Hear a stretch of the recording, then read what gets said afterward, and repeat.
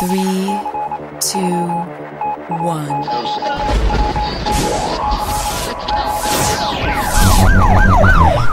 We'd like to welcome you to another edition of Grok Talk, brought to you by New Hampshire's leading conservative blog site, GraniteGrok.com. We are your feared extremist, right-wing, hard-charging, gun-toting, opinionated, outspoken, rabble-rousing, letter-writing, radio microphone stomping conservatives and rational libertarians. So get ready for more news and opinion you could only get from GraniteGrok.com. Grok Talk. Welcome to Grok Talk. We are live from Southern New Hampshire University, the Practical Federalism Forum 2016. Stand and fight. I'd like to welcome you to the program. I have Skip Murphy here with me on my right, Mike Rogers to my left, and we're expecting a host of possible guests up until the point where the thing actually begins. Host today is Jeff Chittister. Brian McCormick, who's standing right in front of me, Cornerstone Policy Research. We're all expecting Senator Cruz, Carly Fiorina. We start in and Stanley everybody comes Kurtz, over, and of course. Yeah, we're on the air and everybody comes to see us. This is awesome. So, welcome to the show.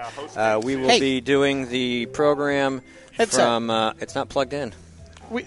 Yeah, you have to give a Mike's headset or something. No, we do this. We take that Plunk. and plug that Hand in. me that So we can talk to Jeff for a couple minutes. So anyway... And that's exactly how it works, Skip. We will do an hour of regular show, and then we will break into the lovely event, and you'll hear that for the second hour of the program, and then... Yeah. Rock Talk will officially be over, but we're going to be here live streaming all day, and so that'll be fun. And just a minute, we're going to talk to the Master of Ceremonies. The Master of all ceremonies. The man from the Sea Coast. Yeah. Little fun fact from the unfortunate shooting yesterday, or actually, was it Thursday night now? I'm losing track of time. Is that the university had a security guard who was intentionally unarmed. You can't make this stuff up when liberals are at work. No, you can't. All right, how we doing? Okay. Let's try that. There, Jeff? I can hear you guys. Hey. You can hear you. All right. Mr. Jeff Chittister, welcome to Grok Talk. Hey, guys. How you been? Good, how are you? Busy? I haven't seen you anymore. We haven't always seen you just since see the at last events. event. Yeah, that's what it seems to be. That's kind of a... It's a good life, but... Same time next event. We used to see each other a lot more. Plus, you guys have jobs, too. Yeah. I don't think people realize that. Where are you going to be on the 17th, Jeff? The 17th is going to be absolutely fantastic. We're going to show the rest of the country how you actually do a caucus. I hope so. Most excellent. Yeah. I hope so. It's been awfully quiet. I'm like, is everything done? Is everything ready? Well, you have some, I talked to a few of the people who were part of the organization team the other day, and come on. You get the most professional team that you don't have to pay a lot of money to in the world. We do have Diane Bitter, so I can't imagine that it won't come off flawlessly. And Fran Wendelboe. Fran and the whole group. But it's interesting because we were somebody asked me the other day the phases of the campaign. And I really break the campaigns down into three. Going through the summer, you're really just giving that stump speech. You're introducing yourself. You're doing all those picnics and the little things. But there aren't a lot of people there. And typically in the second, that second phase that we're starting to move into, you're starting into more policy points. You're hopefully moving beyond the stump stage. So the caucus actually comes at a very good time when people are really starting to focus in on just those key policy issues as well. Absolutely. And Shane, if you're listening, you need to be here in 2 weeks. Yeah, Shane. Or you can just take our live stream. You could just watch it, maybe, hopefully, from the polling arena, the Durgan polling arena. That's an interesting. It's a good venue. It actually adds into the rural flavor, the festive theme of a caucus. Caucus should really be there because one time I remember, and my friends in Iowa always yell at me because we use the old adage, New Hampshire picks presidents and Iowa picks corn. Shane Vanderhart's over there. Yeah, and they're right over there. and they get really upset. It's not that I said it, nor did I ever originate it, but someone once asked me, how would you describe what a caucus is? And I said, it's really like the end of the movie Carrie. when the doors get slammed and the blood comes flying down. Oh, my God. That is, and he's absolutely right. There's a lot, whatever Republicans involved, there's a lot more organization. But no, it'll be interesting, and I can't wait to see it. And I think it's, the initiative is brilliant, too, if you think about it. Yeah, It is. And we're expecting a good turnout. We've got some pre-check-ins. Can't use the word registration because you're not registering to vote. We're taking registered voters, and you have to be one to be able to go there and participate. Yeah, Republican or independent.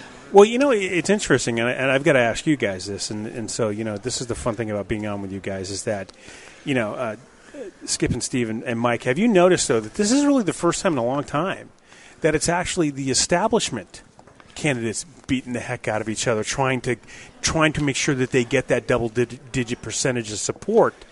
Usually you see the conservatives, and there is certainly a debate going on there, but it could be that suddenly because of the way the breakup of... Turn your volume down while you're doing that? Go ahead. Yeah.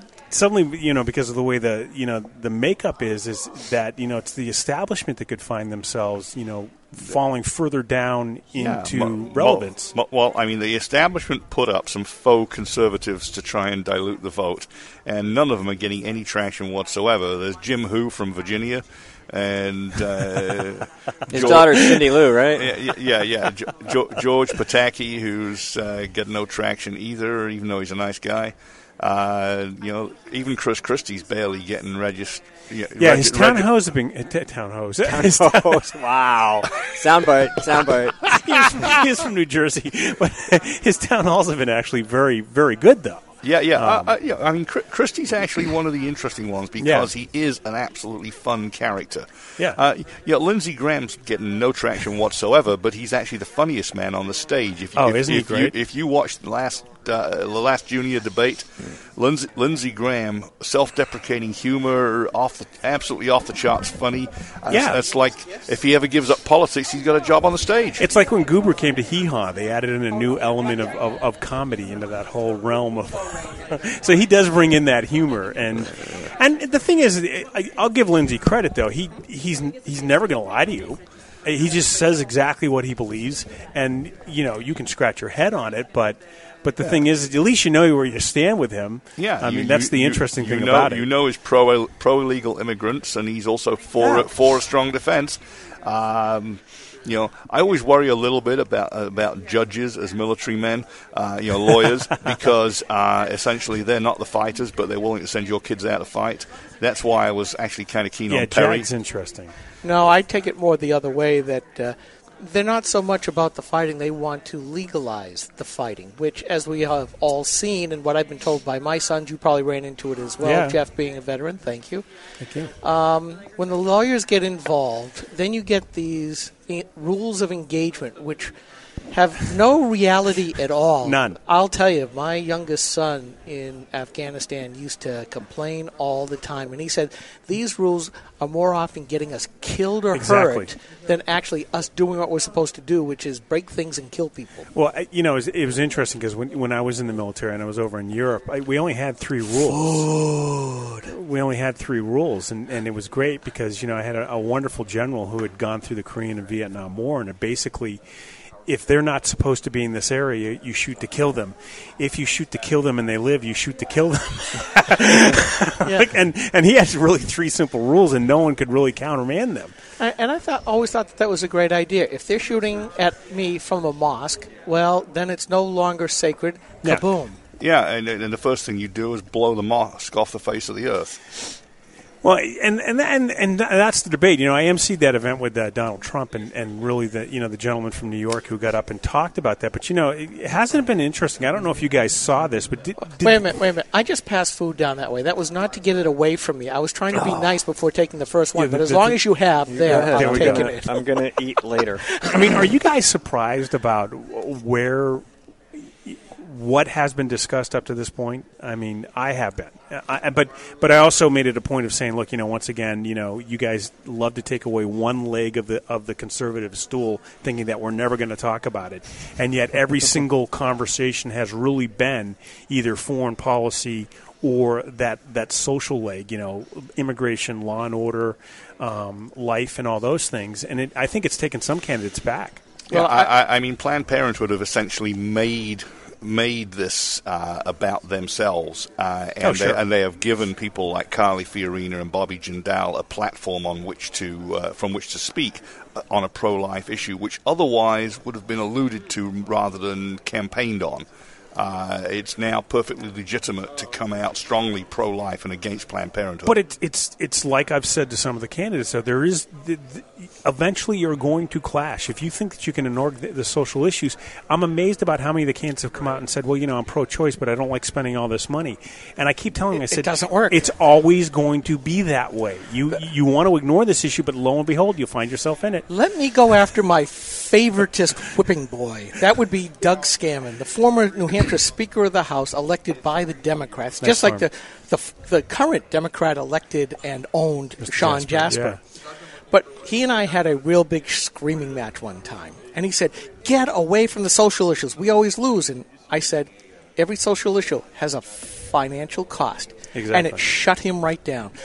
And then I started off on every single thing that the Democrats have pushed as social issues because nitwits like him think that if we get rid of the social issues, then we'd be okay. Well, no, because social issues, like you said, are never going to go away. No. And the Democrats make sure that everybody is all in, whether you like it or not. They force you to pay for all of their social issues. Correct. And when you frame it that way, and I think that you saw this with Planned Parenthood, regardless of what Planned Parenthood says, they lost this week again. And, the American people are basically saying, look, you're not explaining yourself really well here. And I think that's an important issue to bring up. I mean, they don't want to spend the money if you're making the money. Tons of money. Yeah. But you're right. The one thing I have been very surprised about is that there has been very little talk about the national debt, the annual deficit, and what it's going to take to go up there. The only thing we're starting to see seep into the regular news, and it's still mostly wonks that are doing this, the sequestration and what's about to happen to the military. Right. And no one is talking about, President Obama basically holding an unapproved budget that doesn't really increase spending that much, but does help strengthen the military a little bit, holding it hostage. Republicans are constantly being accused of holding something hostage, and suddenly and then it was great even this week. I don't know if you've heard this pattern this week been going on. The Democrats want to hold the debt ceiling hostage on gun control.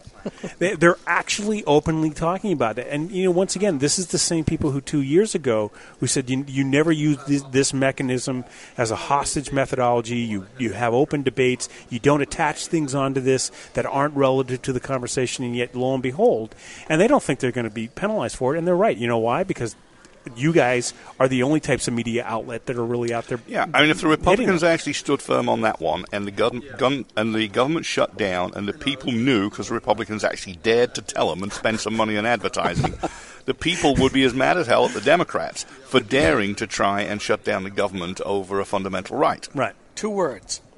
Surrender Caucus. The Surrender Caucus. All right, we are going to... And that includes Kelly Ayotte. And what a wuss and what a coward. Well, they bring in and I know where Steve's from, but, you end up with, strategy and, tactics, and you go through the whole thing. What I thought was interesting is going into this really what has been a very convoluted week, going into another convoluted week. Now we have leadership in the House up for grabs. Chafis suddenly throws his name out there, who's been one of the good guys on a lot of the issues. He's younger and he's not afraid to be vocal on it. That brings in a whole new element to what people thought was going to be once again a coronation. Yeah. What about Yoho from Florida, the one that tried to give Boehner the push last year, where I was able Daniel to... Webster? No, he's going to, and also Mark Meadows, but too many. Yeah, well, he's right. It's the right name. Yoho, yeah. Because I was No, this was not Yahoo. Yahoo, yeah. No, I was able to write about giving Boehner the Yoho heave-ho because this guy Yoho from Florida was actually challenging him in the last leadership election. Yeah. We're going to attempt to take a short break, so that it's easier to post, edit in production, and we will be right back. This is a coalition of New Hampshire taxpayers. We're located at 8 North Main in Concord, New Hampshire. This is the repository for all things conservative and municipal. So if you have a problem in your town, your school, your budget committee, the right to know law, and now at the top of our list is voter fraud. If you have a tip for us, some information for us, you want to join or help us out, cnht.org.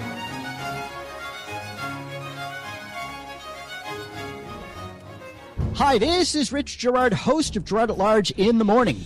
The Manchester area's only locally owned, locally operated, focused, and interested, riveting radio show, heard live every Monday through Friday from 6 to 9 on 90.7 FM WLMW, New Hampshire Family Radio, and available 24/7 live or archived at GerardAtLarge.com. Be sure to tune in.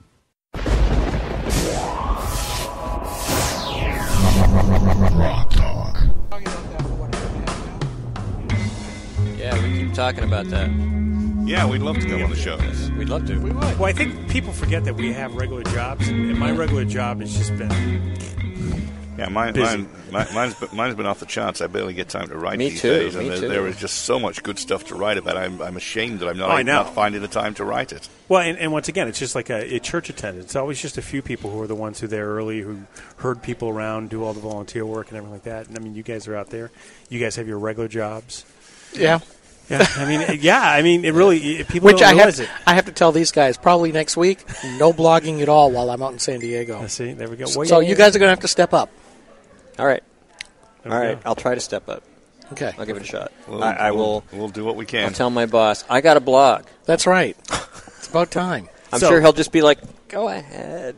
Well, you can and I've got to be careful about that. But, I can't say the name of the company, but I work for a company that's very, very supportive of the method and methodology and madness that I put into. Well, my boss, what was it, a couple of years ago, somebody in the Republican Party tried to get me fired by quoting, sending a letter and accusing me of being a misogynist. They sent it to the president of my company. Small company, so I talk to him every day. He calls me up and goes, what is this? And I go, oh, I know what it is. And I explained it to him. And he goes, all right. He's like, just be careful. That's all I said. Yeah, it's interesting. You always do have to be careful, and I try to be, I try to be gentle through my approaches and stuff like that. It was, but yeah, I mean, you guys are a little bit more active than I am. Mm-hmm. I show up on Saturday morning, do my show, and I leave, and then I do the article, and then, but my postings have gone way down. Yeah. Well, you can only do just so much, and my regular routine now that I'm an empty nester. Almost. Yeah. Again, I've got a helicopter. But the problem is you guys are so fast at it. Even if I'm thinking about writing something, you guys have beaten me to the way ahead of me. I'm like, I'm thinking, okay, I'm going to be relative if I do this at the end of the day. You guys are one story into it, 2 updates, and 20 comments.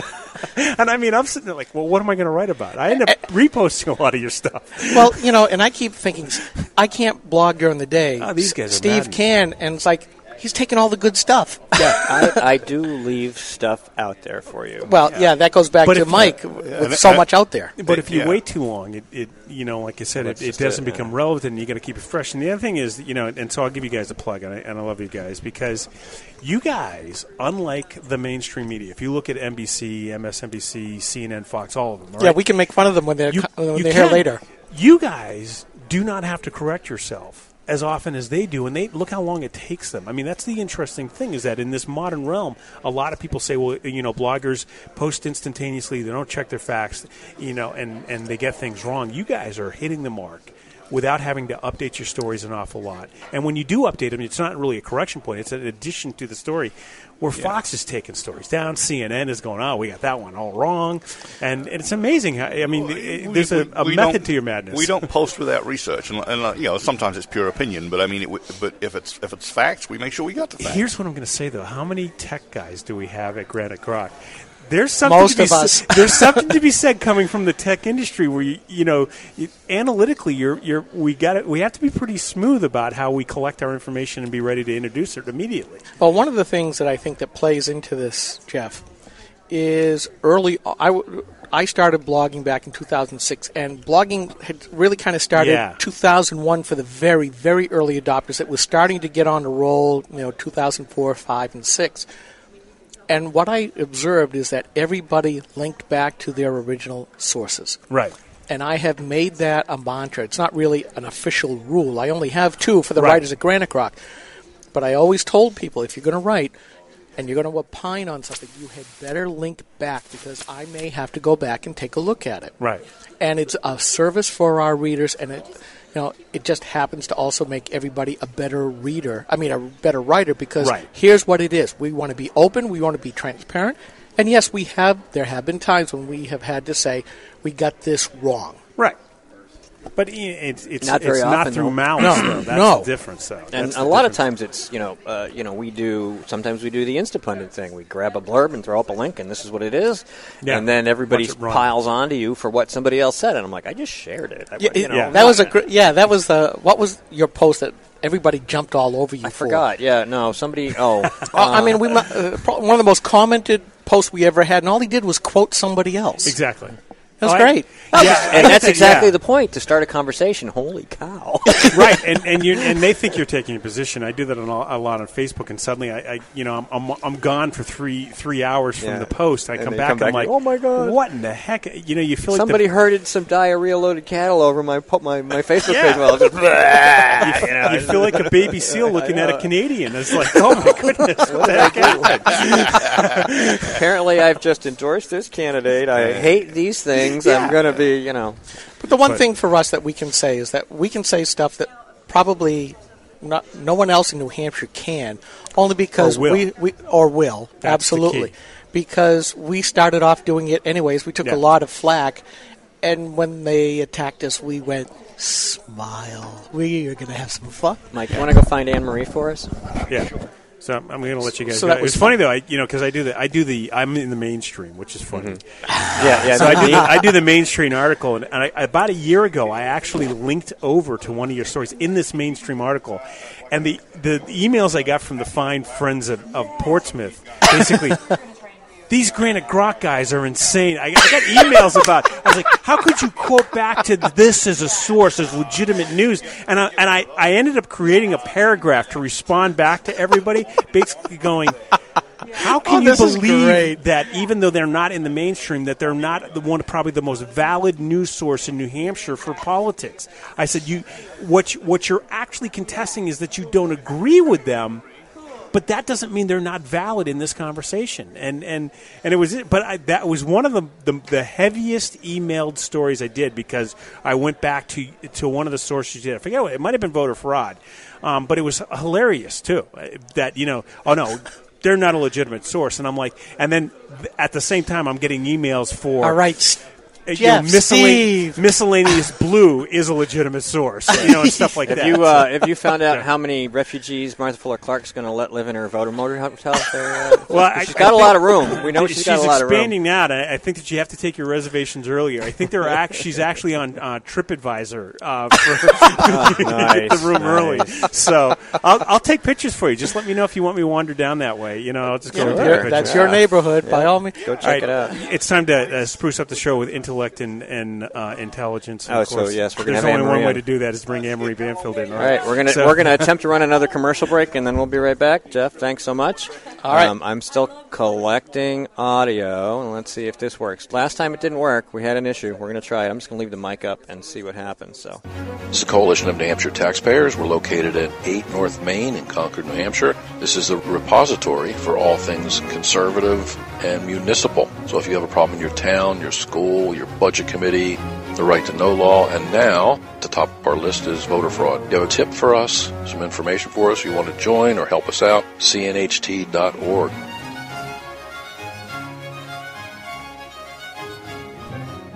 the opinions expressed on this program are those of the speakers and not necessarily those of CNHT, GraniteGrok.com, this station, or anyone else for that matter.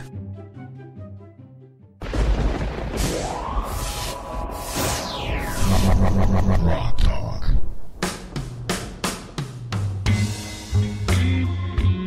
Anne Marie Banfield. I like sitting at the fun table. Notice, ladies and gentlemen, she did not say the adult table. No, I did not. It's the fun table. I choose my words wisely. Well, thanks for stopping by here at the Practical Federalism Forum Fun Table. Well, thank you for having me. Yeah. Thanks for covering this. Well, we really appreciate it. Well, thank you very much. I mean, this is the kind of thing that we write about. Yeah. The proper role of government is my favorite phrase, and it always depends on what level that we're talking about. Yeah. Now, you are the educational liaison for Cornerstone. Yes, I am. So what do you see in all of this as a preview of what's going to happen later on today? Well, there's a lot of different topics that they're going to cover, but they are going to cover, the federal intrusion into our classrooms, which I think is important, obviously.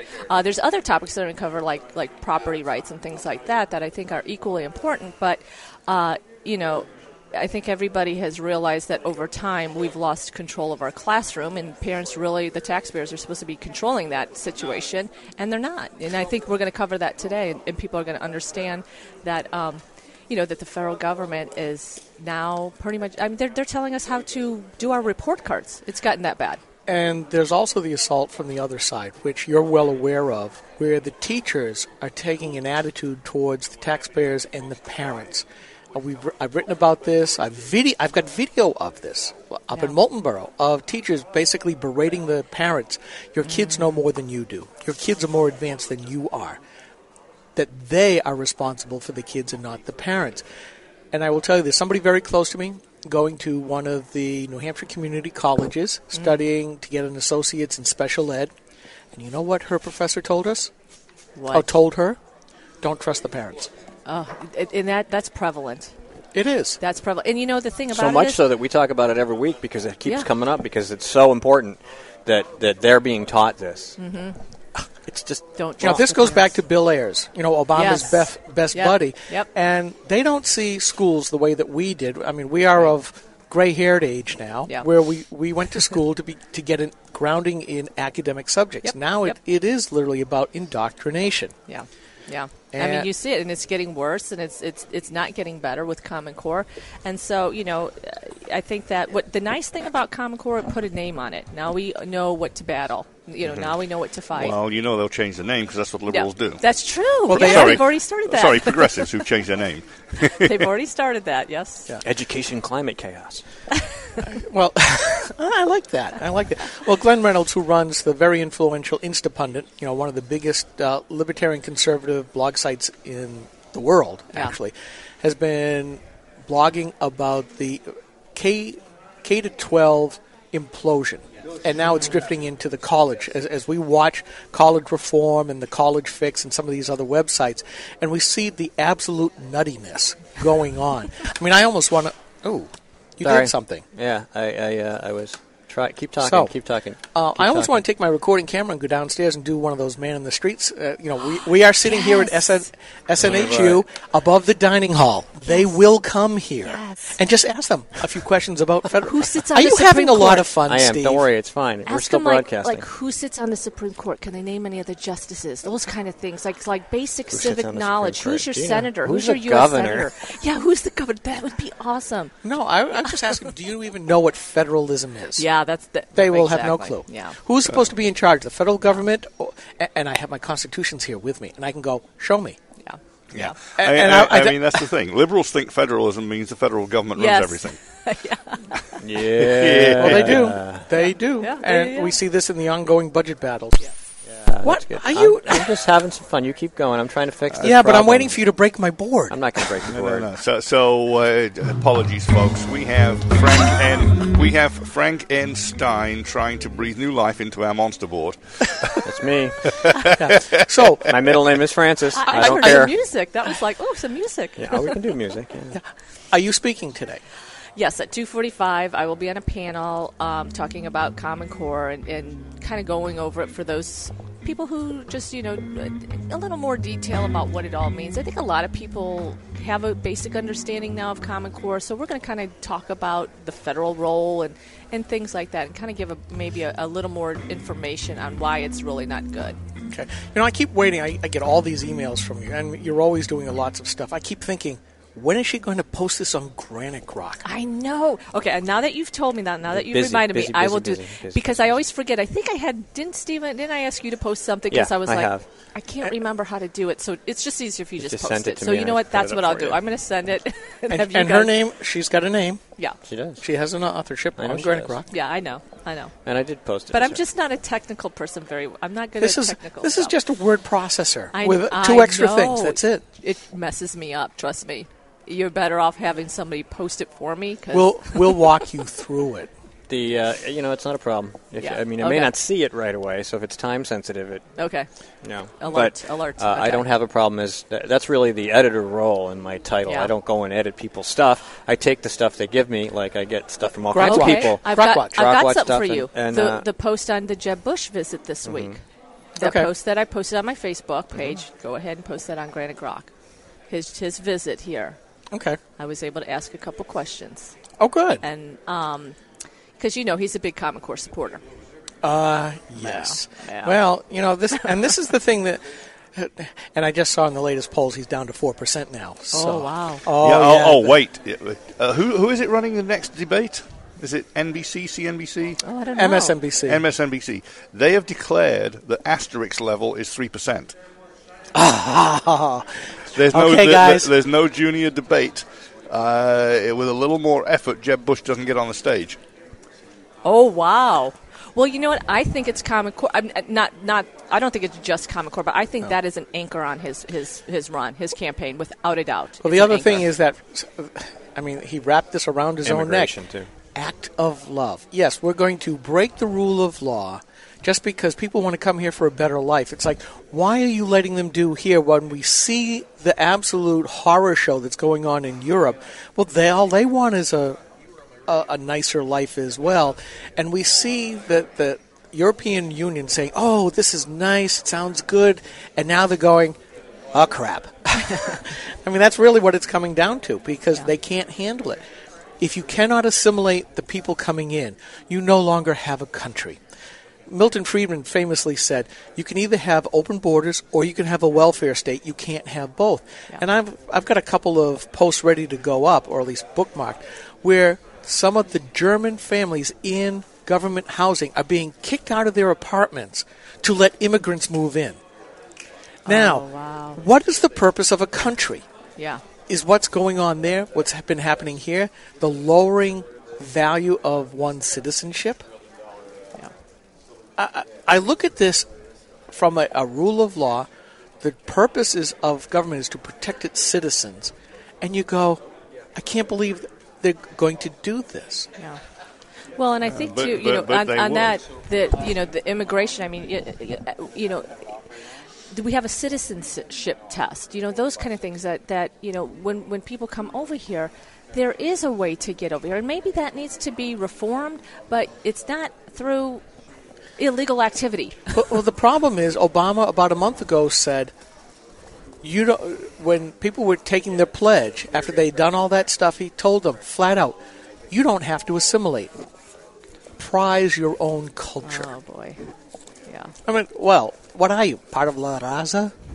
That's really what it comes down to. And I think it's just like the citizenship test, hold up a mirror. All right, you're in. Yeah, you look at that and you go, you look at the level of citizenship that we have, what's left? The vote. Yeah. And even that, a lot of these progressives are starting to say, oh, they've been here for years. Not for very much longer. Yeah, we should give them the vote. It's happening in California, it's happening in New York City, and a bunch of other places as well. And I have to blame it, to swing back to what your specialty is, our education system. Yep. Because if you don't know what our foundational history is, if you don't know what our foundational philosophy is, if you don't know what our foundational politics is, then anything's possible. Yes. And by the way, the Danes read Milton Friedman. The Danes have declared that benefits for newly arrived refugees will be cut in half, and they're taking out adverts in the Middle East saying, don't come here, we're being cheap.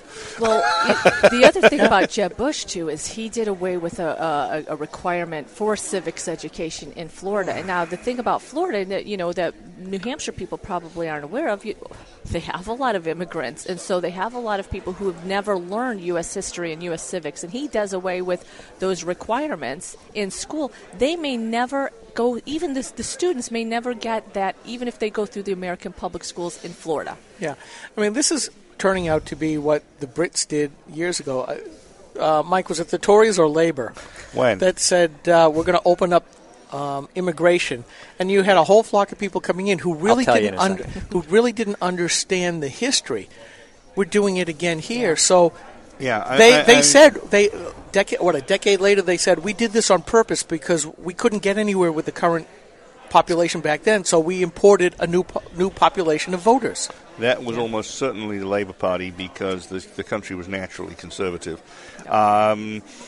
But also, the Brits thought they actually had some kind of obligation because as they unwound the empire and turned it into a commonwealth, all of those folks that had been British passport holders actually were given the right of residence, and we expected a few. We got a flood.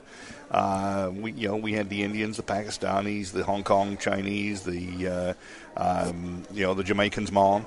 It was a hell of a melting pot, and most of them wanted to assimilate. A couple of decades later, some of them have decided to unassimilate. Oh. The Islamic ones. I broke my display. Oh, okay. So rather than spend a bunch of money to send it out and get it repaired, I just bought a portable external. I didn't know you could do which that. I just made shut down. Wow. Very nice. So I'm going to have to plug it in again. Very nice. But, these are actually pretty handy. They have their own little, if you want to have extra monitors for $80 to $100, you can just stand them up in there. Plug them in USB power. You don't have a separate cord. It's pretty cool. Anyway, we're going to attempt to take a break again because I think I fixed the audio. This is your jury-rigged granite crock. Hi, this is Rich Gerard, host of Gerard at Large in the Morning, the Manchester area's only locally owned, locally operated, focused, and interested riveting radio show, heard live every Monday through Friday from 6 to 9 on 90.7 FM WLMW, New Hampshire Family Radio, and available 24/7 live or archived at GerardAtLarge.com. Be sure to tune in. This is a coalition of New Hampshire taxpayers. We're located at 8 North Main in Concord, New Hampshire. This is the repository for all things conservative and municipal. So if you have a problem in your town, your school, your budget committee, the right to know law, and now at the top of our list is voter fraud. You have a tip for us, some information for us, you want to join or help us out, cnht.org.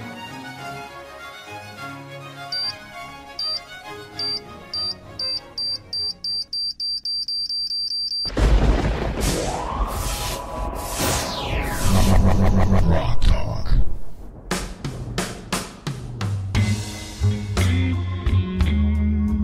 I know who Shane is. Shame on you. Absolutely. He is to Iowa what we are to New Hampshire. Caffeinated thoughts. The man. The legend. The one they love to hate. Congratulations. You're like us. Yes. They don't like you either, so you're doing something right. Yeah. How are you, Shane? Hey, pretty good. How are you guys? We are doing well. Shane is from Iowa. I am. And we have talked to you in the past. Come every single 4 years, it seems, lately. Last couple of cycles. And Finger on the pulse in Iowa. I try to. Yeah. Yeah. So what's going on out there? Who's up, who's down, and who's going loop-de-loop? The pulse is erratic right now. That's the truth. This is wild. I mean, I was just on my radio program last week. We were talking, actually, which is on? It's on the Truth Network 99.3 FM in Des Moines, and then we podcast it. Actually, podcast is up at caffeinatedthoughts.com for this week. Actually, we were talking about the race, and we were looking at the Real Clear Politics average polls in Iowa and in New Hampshire, and the top three are identical. And so it's like, when has that ever happened? Yeah, well, the thing that's, I think, very different about this is that normally here in New Hampshire we have 2 or 3 conservatives and the moderates popping through. Right. In this case, it's absolutely reversed, and I love it. Yeah, this is great. It's strange to watch. Not only are it's just this anti-politician, not even just anti-establishment, but anti-politician thing going on. Oh, yeah. That we're seeing in Iowa that's happening here in New Hampshire. And, in some respects it's really cool. In some other respects it's kind of, I think some quality candidates are getting buried under the trend that's happening here. I would agree. I mean, like Ted Cruz, for example, right, who's highly regarded as a solid conservative candidate, who's coming in anywhere between 6 and 9%, which is 4th or 5th, depending on the order and how everything shakes out. But that puts him near people like John Kasich. Yeah, and you're like, Kasich and Cruz are not the same. Right. Well, and one thing one thing you're probably not seeing here in New Hampshire, but Jindal, nationally, his polling's it's non-existent.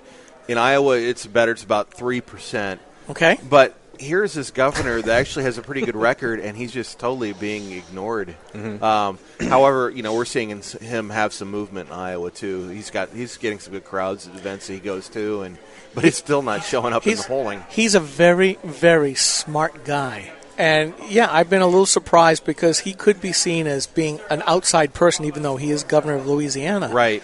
But he's been very, very, very hard on establishment Republicans. I mean, he's said, for instance, if we can't stand on our principles, why have a Republican Party?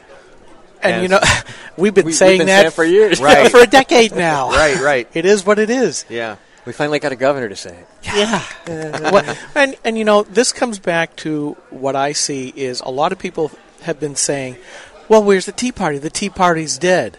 No, we went underground. We stopped with the big rallies. Right. We were very, back in 2010, it was still very visible as Tea Party. But now you're starting to see that bubble up to where you've got Tea Party folks in Congress. You've got Tea Party folks in the Senate. And now you've got them as presidential candidates, and they're actually getting traction on their issues. Yes, definitely. So take a picture. Gotta get a picture. Get a picture of the Granite Rock guys. Well, by the way, you can always take this. We post it up, and you can take it off of YouTube or Ustream or what have you, and go ahead and do that. Okay. So, this will be fun. And we'll try to have you on our show Saturday mornings. Okay, sounds 9 good. to 11 Eastern. We can definitely call. You can call us from anywhere. Great. We can have you on the show. Great. I remember standing outside my bank one time talking to you guys. Which was... a lot of fun. You guys do good work, and it's going to be interesting to see what happens today, what kind of response we get. I'm looking forward to seeing. It's nice. It's neat being in Iowa and coming here to New Hampshire and hearing these candidates and see, are they telling you guys the same thing that they're saying in Iowa? And some of them do. And some of them do. Sorry, and I suspect both Cruz and Santorum will, and this Fiorina as well. Sometimes she says some things and then forgets that she said it. Speaking of Jeb, he is one that has said different things to different people. Yeah, certainly. We don't really see him all that much in Iowa, though. No, but I wonder why. Yeah. To be fair. Jeb who? Yeah. Jeb who? Yeah. To be fair. Not that it would have pleased you guys. He did say he was against ethanol subsidies when he was in Iowa. A lot of Iowans are against ethanol subsidies too. Yeah, burning out their cars now. Yeah. Conservatives generally are against ethanol subsidies, even the ones in Iowa. But he went there and he said it, which I thought was decently courageous of him, because Scott Walker went there and didn't say it. Right. Yeah, we've had a number of candidates last cycle say that they were against ethanol subsidies. What they want is just a level playing field and let the free market decide. You got the renewable fuel standard that some people liken to a subsidy, but it's really not. But yeah, most of the ethanol subsidies actually at the federal level have gone away. Yeah. In Iowa, we still have a state one, but if they got rid of that, if they got rid of that, I'll fill up with something else. Well, certainly the cost of this. I'd be happy if they took the ethanol out of my gas. I wouldn't. Yeah, our engines would last a whole lot longer. Pretty good. How are you? Good. Good to see you again. Yeah. A lot of people at a live event, and all kinds of folks coming by, and we aren't going to have any kind of time to talk to them all, because once the event starts, that'll be it. Yeah, we're going to have to run the event with occasional comments in the crevices. That's right. Yeah, at lunchtime. So, for our listeners, biggest difference between Iowa voters and what you see here in New Hampshire? Oh, well, Iowa, we get pegged as having a lot of evangelicals, and that's true. There's probably a greater subsection of evangelicals in Iowa than you'd have in New Hampshire. We are the most unchurched state in the union. Yeah. Here's all our evangelicals right here. So yeah, that's how small it is. Especially since this event is sponsored by Cornerstone, there's a grain of truth to that. I wouldn't say it was all the evangelicals, but I guarantee you a good percentage of them are here. Yeah, more at this event than most others. Okay, yeah. So definitely, we probably have. Social conservative issues are brought up more. I would assume in Iowa than you'd see out here. Even though voters in Iowa are concerned about the economy, and they're concerned about the national debt, and they're concerned about foreign policy. So a lot of actually what I'm seeing in town halls is, generally speaking, they're not leading with social conservative issues. They're leading with some of these other things. other than religious liberty has been a huge thing Yep. with Kim Davis and some of the other things we've seen going on. So Ted Cruz actually had a huge religious liberty rally. I want to say in April. Well, he and Marco Rubio have been pretty strong on that, and Bobby Jindal has been very strong on that as well. Right. So, but that's probably the biggest difference, I think, between an Iowa voter and a New Hampshire voter, which is probably why, our who we send out of the Iowa caucus looks a little bit different than who goes out of the New Hampshire primary. Well, sometimes it's also New Hampshire tends to be a little contrarian as well. Although with this year, I have been to a couple of the Donald Trump rallies, and I will tell you, the people who were showing up, there are some faces I recognize from the right, and I see people I know to be Democrats, but I see a whole lot of people I do not know. Yeah. And it's a different crowd than the normal politician rally crowd. Right, and I think where Trump could do, well, for instance, I don't think he's going to turn people out on caucus night like he could possibly turn people out to a primary. You guys have an open primary, right? You can, unfortunately. Mm-hmm. So, which I think would benefit him. But it's a little bit different than voting in an open primary that goes pretty much all day, for the most part, right? Compared to you got to go 7 o'clock out to a particular. Good morning, another VIP. Out to a particular location. It could be snowing, whatnot. So mainly the difference between your typical Iowa caucus voter and your typical New Hampshire primary voter is the Iowa caucus voter is those are our grassroots activists, because nobody else takes the time to come out on a Tuesday night in February when it's cold. Nobody else is that stupid or that committed. Take your pick. Exactly. Yeah, and here in New Hampshire, the weather can get a little severe as well. Mm-hmm. And I'll remember one January 1st day, the last cycle, going to a VFW hall and seeing how many people, because it was in my hometown, next door to my hometown, so that's the reason why I went, how packed it was in a blizzard for John McCain at a VFW hall. Now I just throw him out, and at that time he was quite popular, but it was amazing to see how many people actually took the time to drive these back mountainous roads where, my house, I've got a couple 100-foot drops on some of the roads I'm on. Wow. And those barriers ain't going to hold you back. No. And over you go. But people went out to see it. And it was just, I was really shocked, to be honest with you, even though I've lived here in New Hampshire for 30 years. Yeah. Just and talking about the electoral cycle and Trump and the voter base, there are people, not only are you seeing people you've never seen vote before, but diehard conservatives that would have died rather than vote for a Mitt Romney or a John McCain are coming out for Trump.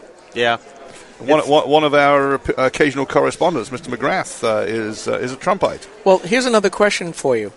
Do you see the same anger in the electorate out there that we are seeing here? Yes. I look at the blogosphere all the time, but even talking to some people here, they have had it with the establishment Republicans. Yeah, we're seeing that too. Especially people are sick of what they're seeing in the Senate. And then you come back and they'll say, well, if only you would elect a majority Republican. For instance, in our case, Iowa Senate, because our Senate right now is Democrat led, and people are rolling their eyes like, well, gee, we just did that for. The U.S. Senate, we now have 2 Republican senators representing Iowa, and they both just voted for this continuing resolution that didn't end up defunding Planned Parenthood. They've not stood up and fought against executive amnesty. They've not stood up and fought against the Iran deal. Instead, everybody's hiding behind. Oh, well, Senate decorum. Well, we don't want to use the nuclear option. Get rid of the filibuster. Well, the Democrats would, damn it. The Democrats would somehow cook something up with the House that required a reconciliation and a 50-person vote, and they would get it. So you are saying, then, that your new senator is not going whole hog conservative? Yeah, I don't see her fighting. I think, I'm not going to disagree. I think she's a conservative, but I just don't see them fighting.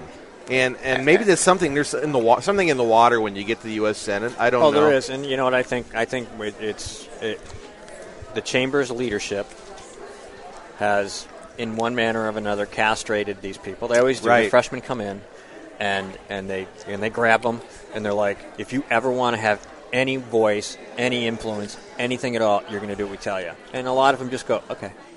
It's time. It's time that Heritage and Club for Growth were waiting there on inauguration days and saying, excuse us, but we can castrate your hopes a different way if you don't vote right. Yeah. And we did that here in New Hampshire. I don't know whether you know this, but the top 2 on the ticket back in November, Scott Brown for U.S. Senate and Walt Havenstein for governor, we made them lose. One of them just totally disrespected the base, called us teabaggers, and refused to apologize. We warned him, this is what's going to happen if you continue to do this. Then he flip-flopped on Medicaid expansion about getting rid of it. Scott Brown, on the other hand, came in from Massachusetts with a bad record on the Second Amendment, which is a very strong, very vocal group here, and then decided to try to out-abortion Jeanne Shaheen. He was bad both ways. I mean, he held a Second Amendment town hall, and then shut most of the conservatives out. 1 second. And that really, they were shocked. Yeah. And I crowed about it because we certainly were not the only ones working for that. But I'll take credit for it for Granite Rock, because as I've told people, and maybe you can take this back to Iowa, Republicans, you have to win 51% of the vote. Right. I only have to change between 0.5 and a 1.5 in every district, because if you look in our districts, they're very, very small. I literally, in a lot of districts, only have to change between 3 and 25 people. That's it. Yeah. And you lose. And if you're not going to be fire-breathing, flag-waving, gun-toting... Gun-toting. Opinionated, outspoken rebel. Yeah, this stuff. Yeah. If you're not going to be willing to stand up for conservative values, what good are you? Yeah, true. And they learned. Now, and this whole idea of the 603 Alliance doing a caucus, so to get that one conservative folks that, maybe not my first or second one, but we'll go there and push them through the moderates, they are hating on us. This is so much fun. Yeah, that's true. I mean, candidates that disrespect the base lose. Period. They may end up winning the primary or they get the nomination, but when it comes to the general election, we're just not going to turn out and vote. Yeah, just look at Presidents Ford and Dole and Romney and McCain. Right. And they just don't seem to want to understand this message. Yeah. They still think of us, tell me what this is in Iowa, but I think the establishment Republicans hate us more, hate their own base more in New Hampshire than they do the Democrats. Oh, I think that's something that's universal in any state. We sense that in Iowa, too. Right now we have an establishment governor who I think for instance, I've never been able to get him on my radio program for an interview. Yeah. But, hey, no problem. I'll go talk to the Des Moines Register. Mm-hmm. Not a conservative outlet whatsoever. These are not your friends. Yeah. Yeah, it's like, I think I'll be friendlier to you than they will be, but, anyway. Yeah, whatever. It's like the folks here would talk to the Nashua Telegraph, which is liberal, might talk to the union leader, which is Rhino, but wouldn't talk to us. Or Foster's. Some of them will. Concord Monitor, Keene Sentinel, Portsmouth Herald, they're all way to the left of us. Concord Monitor we call Pravda on the Merrimack. Or the Concord Fish Wrap. It's your classic, capital city left-wing rag. Yeah. So we're not polite. We only got about 40 or 50 seconds because this event's going to start real soon. We got to change some wires. Okay. So thinking of the war on the base and the Senate going wimpy. Did you see when Lindsey Graham and Jindal were on the stage and Jindal got all wound up in Lindsey's face? Mm-hmm. It's time to be done with the Republican Party. That was his best moment in that debate, I think. It was. I managed to condense it down to about a minute of his best and posted it. It was fabulous. It was fabulous. So, it'll be interesting to see. And I have no clue what's going to happen. I think Trump's going to go down. I don't see him turning people out in the Iowa caucus. But he has shaken stuff up and brought in issues. Carson, however, has some great. Here comes Jeff. He's got a good ground game. Nope. Fiorina's polling well, but she doesn't have the ground game I've seen others have in Iowa. So it'll be interesting to see what happens. She's got ground game here. Right? Look for her to expand in Iowa. She's cautious, but she's gaining. Okay. Looking forward to it. All righty, Steve. Looking forward to this event. All right, we're gonna. You need to make friends with Anna Epstein if you haven't already when the Carly people are through. Shane, thank you very much for stopping by and spending more than a few minutes with Granite Rock. You're very welcome. Thank you. All right, let's. Thank you, Shane. We got to swap this out. Hey, Skip, where's the other one? Oh, good question. This is the headset one. There it is. Okay. All right, we're going to try to take a break. We'll come right back. The event's going to start in a couple of minutes. Stay tuned. Why are you going to want to listen to Grok Talk? Because when it comes to politics, news, and the culture, we are your feared extremist, right-wing, hard-charging, gun-toting, opinionated, outspoken, rabble-rousing, letter-writing, radio, microphone stomping, conservative bloggers, and activists. Grok Talk comes to you live Saturday mornings from 9 to 11 a.m. Eastern Standard Time. If you missed us on Saturday, catch us on Monday from 1 to 3 p.m. right here on The Rock, nhcr.com. Rock Talk. 3, 2, 1.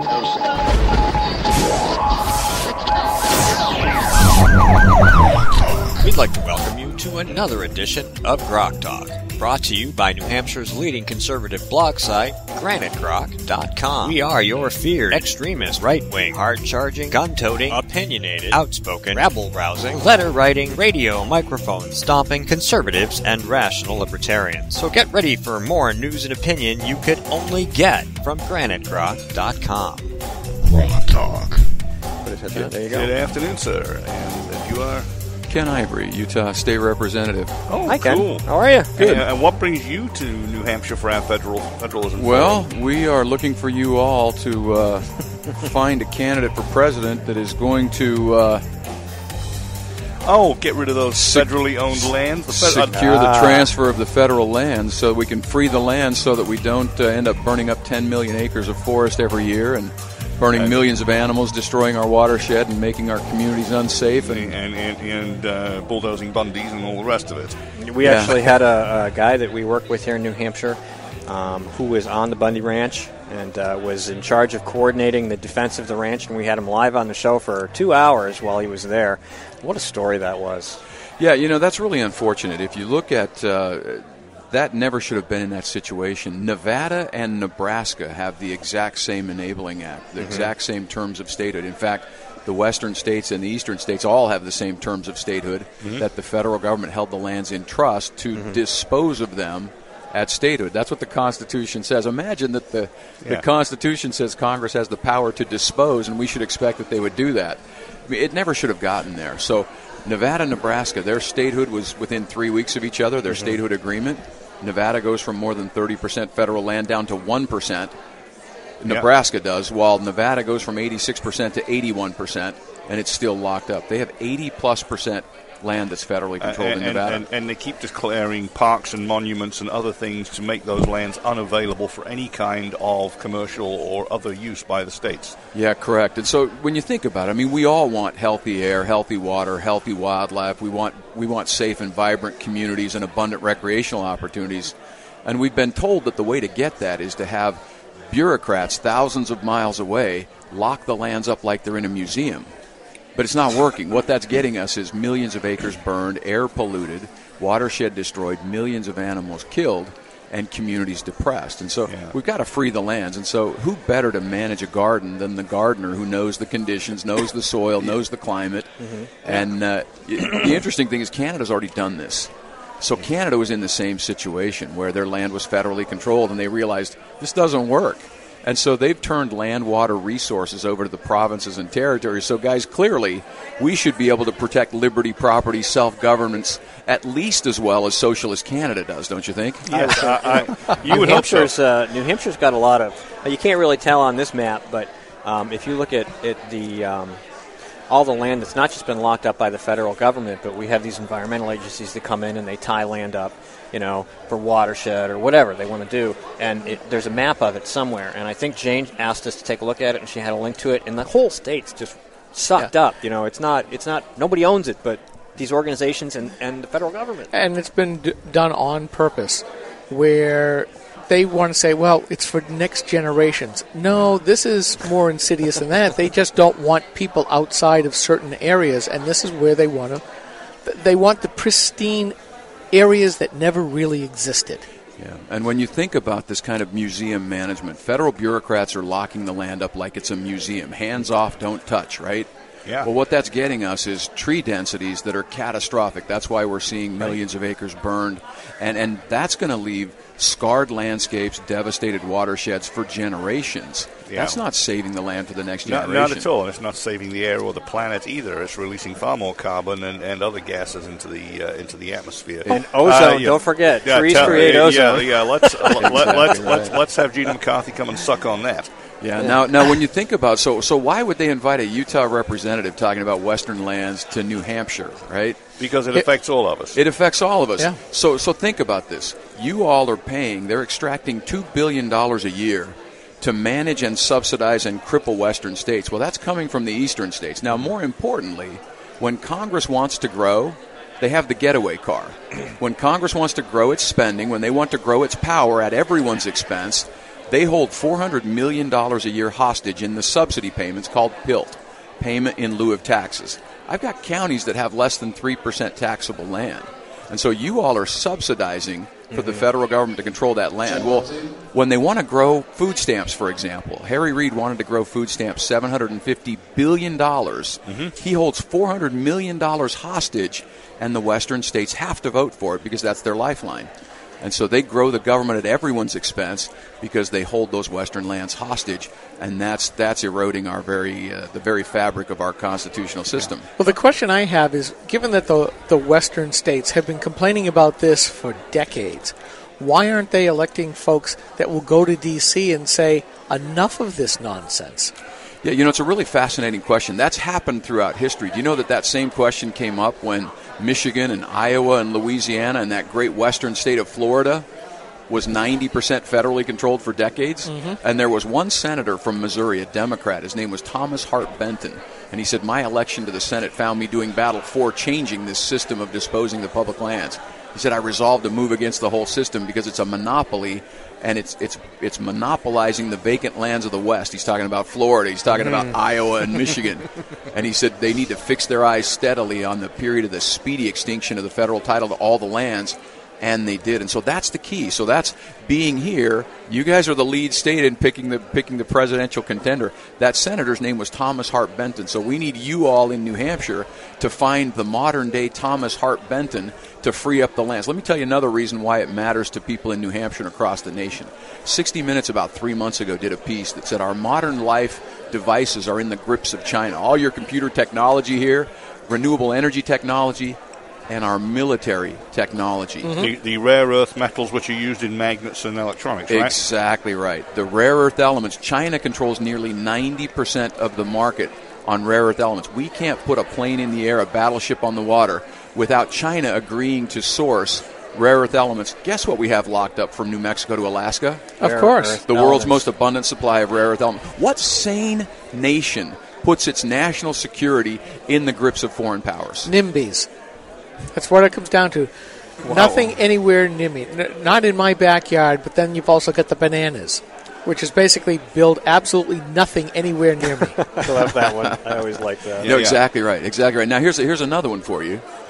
In just Utah, Colorado, and Wyoming, there's more recoverable oil than the rest of the world combined, locked up in federally controlled lands. I believe it. And Obama keeps moving to lock up a bit more of it. And Clinton did the same when he was in charge.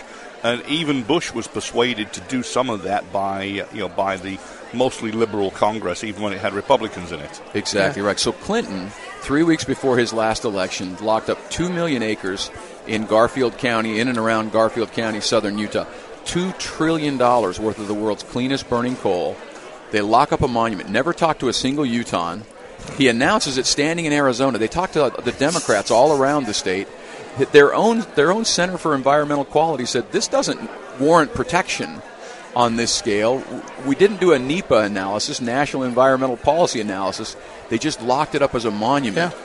And Garfield County, where that's located, just recently declared an economic state of emergency because their schools have now gone from 150 7 through 12 students to 50.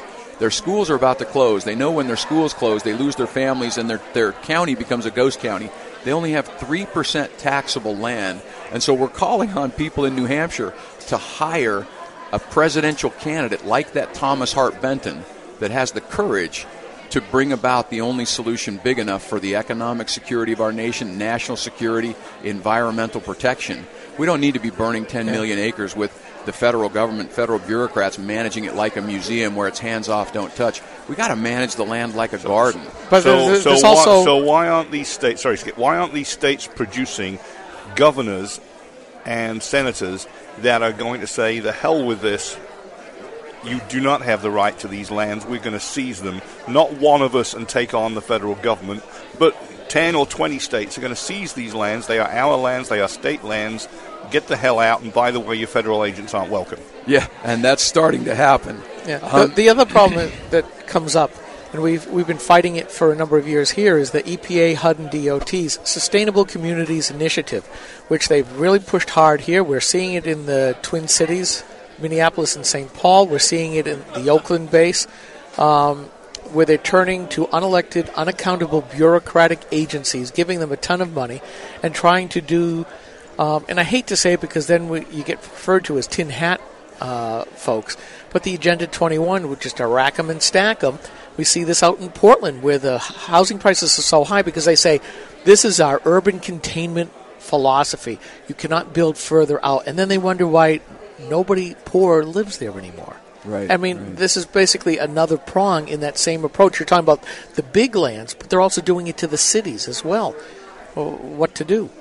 Well, the very fundamentals of our system, liberty, property, self-governance, right? It says, to secure these rights, governments exist among men, deriving their just powers from the consent of the governed.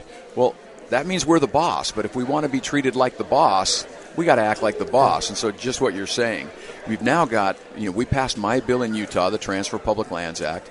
We've had legislation introduced in every western state but California, passed in many. 4 eastern states have now done resolutions supporting the transfer of public land. So you've got South Carolina, Georgia, Tennessee, Arkansas. I know that here in New Hampshire they tried to run it last year, so hopefully they're going to bring it back next year and keep moving forward. But no, this is an issue that affects everyone because property, as you were alluding to, property is the master right. George Sutherland was our one and only member of the Supreme Court from Utah. He said man has 3 great rights: life, liberty, property. Correct. If you give a man his life, but you take away his liberty, take away all that makes life worth living. You give him his liberty, but take away the property, which is the fruit and the badge of his liberty, you still leave him a slave. Yeah, the U.S. Constitution basically, the Declaration said life, liberty, and the pursuit of happiness, which was originally pursuit of property. In the New Hampshire Constitution, it actually says property, not happiness, property. Because we had relatively few slaves up here, and we could do that. And once upon a time, this state had the courage of its convictions. Now we're having to fight liberals like we do everywhere else. Yeah, in fact, all the state constitutions at the time, life, liberty, property, that comes right from John Locke. Right. And by pursuit of happiness, they meant property and self-governance. Correct. Right. And the problem is, as we talk about all the time, the further our educational system gets away from those notions, then anything can happen. Right. And that is a severe problem. All right, I think we're about to start, so we're going to thank you very much. Outstanding, guys. So we're going to be posting this later. Take one of our cards and get in touch. We'll be happy to have you on by phone on a normal Saturday. Yep, we can have you on the show any Saturday morning between That'd 9 be and 11 great. a.m. our time, so we'll do it later so you don't have to get up too early. That'd be great. And then tell us how we can reach you. For more information, AmericanLandsCouncil.org. AmericanLandsCouncil.org. There's a petition there. Sign the petition. We want better access, health, productivity, free the lands, and then also Facebook page, American Lands Council. Thanks, guys. Right, thank you very much. Hi, this is Rich Gerard, host of Gerard at Large in the Morning, the Manchester area's only locally owned, locally operated, focused, and interested riveting radio show, heard live every Monday through Friday from 6 to 9 on 90.7 FM WLMW New Hampshire Family Radio, and available 24/7 live or archived at GerardAtLarge.com. Be sure to tune in.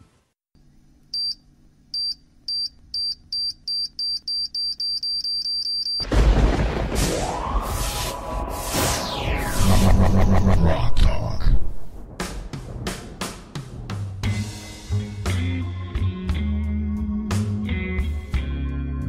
First speaker I'm going to introduce you to, he's a great leader.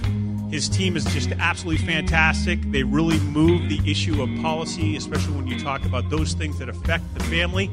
Of course, Brian McCormick is the New Hampshire native. He currently serves as the executive director of Cornerstone Action. Ladies and gentlemen, a big round of applause for your first speaker, Brian McCormick. Fix that there.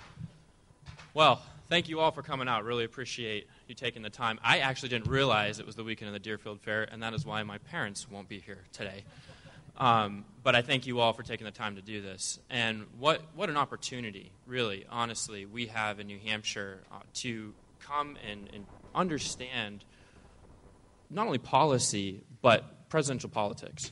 And we have some great speakers today, a few of those candidates you will hear from.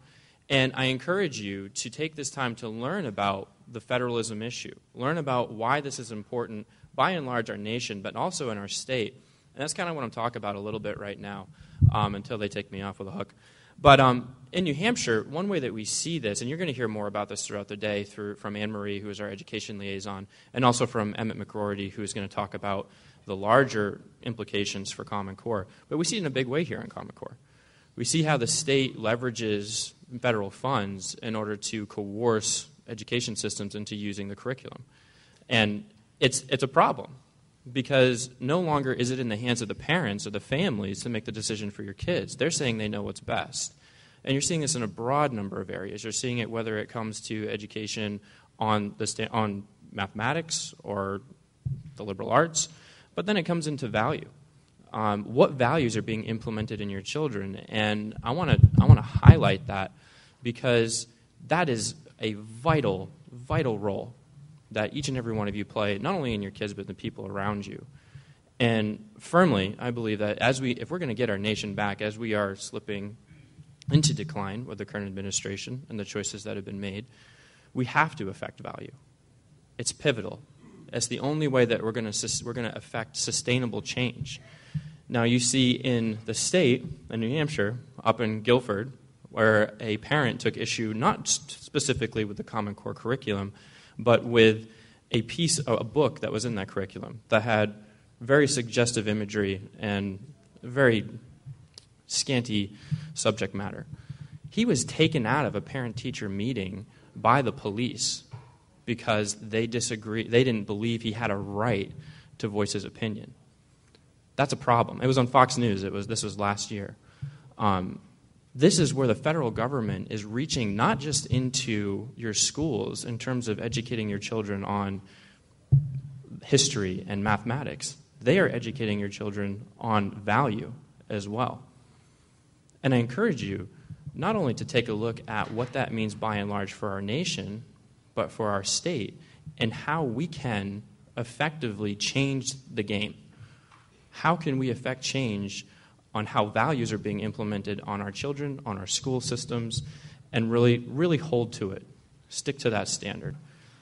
Now, another place where that federalism is really kind of engaged as far as the state level is in the governor's seat.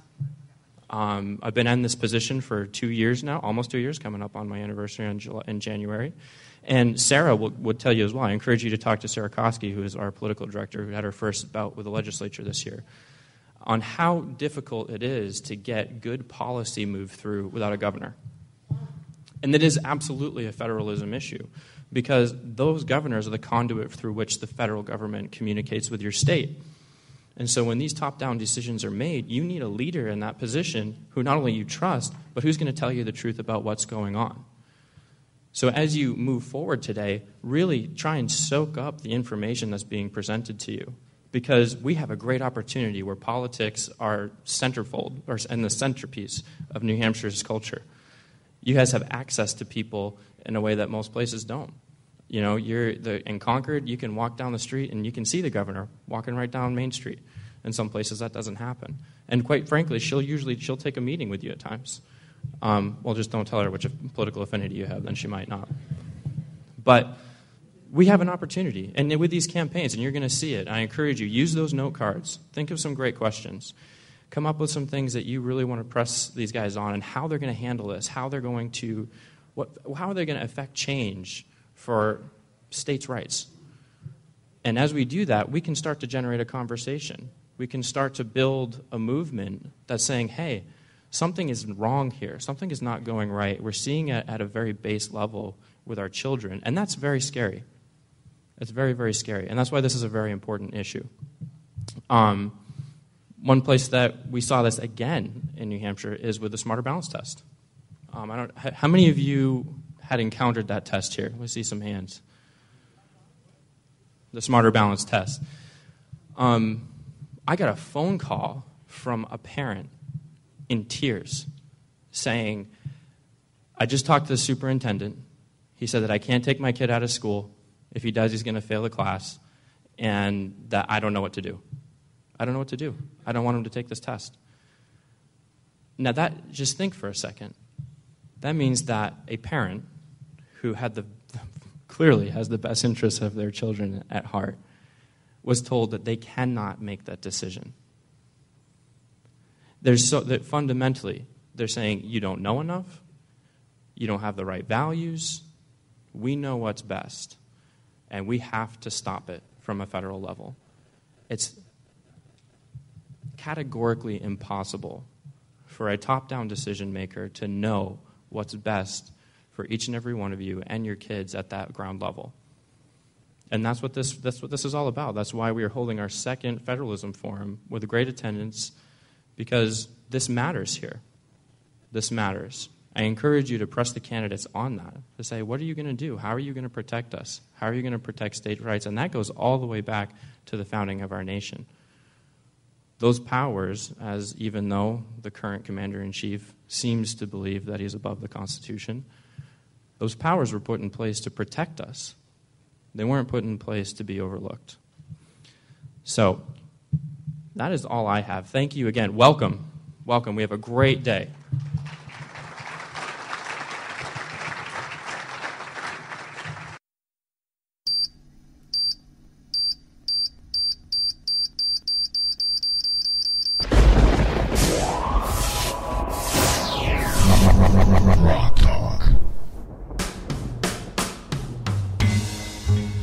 The individual I'm going to introduce you to has got quite the resume. Sean Filer, of course, is the chairman for the American Principles Project. He's also president of Equinox Partners. Sean is a philanthropist, a lot of T's and a lot of F's and a lot of S's in that one, and a conservative activist. Ladies and gentlemen, please give a nice warm welcome, only New Hampshire can give, to Sean Filer. Good morning. Thank you for having me. You guys are going to know better than anybody just the anti-establishment mood that America is in. Right? We've been lied to. I think we're all, we get it. We know it. And we're determined to end it. And I think that's exactly what we're seeing in this cycle, in this nomination process. Now, the Democrats, and Democrats particularly interested in truth, right? They have a strategy to end the lie, and God bless them. They're true believers, and their solution is Bernie Sanders, and his message of hope, right? Which is not our message of hope. His message of hope is that the socialist dream is just $18 trillion in spending away, and we're going to soak the rich to pay for it, and we can get there. And well, you got to love him for his honesty, right? I mean, that's an alternative vision, right? And he's telling you, what it is and how they're going to pay for it. But that's certainly not what we want. That's certainly not what I want. Republicans also want the truth, right? We want somebody who's going to shoot straight with us, but not just tell us, how big government is and how we're going to pay for it. We want the truth about how we're going to cut the size of government, right? We want a candidate that's going to be honest about their plan to shrink the size and scope, right? To return us to the American experiment that Emmett referenced, right? In limited government, right? And give us back the prosperity and liberty that goes with that.